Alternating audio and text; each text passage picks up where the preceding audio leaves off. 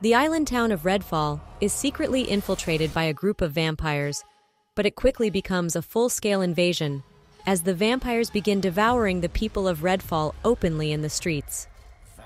Some of the townspeople, including 4 vampire hunters, attempt to escape the town by boat, but the vampires cast a spell that erects an impassable wall of water around the island, trapping Redfall's surviving population, along with creating a permanent eclipse to blot out the sun so the vampires can move freely throughout the island. The vampire hunters return to the town and liberate the local fire station, turning it into their headquarters and a safe haven for survivors. They then begin venturing out into the town to kill vampires, fight the human cultists who worship them, and discover the source of the vampirism. For more videos like these, follow, like, share, and subscribe our channel, The Gamer Blog.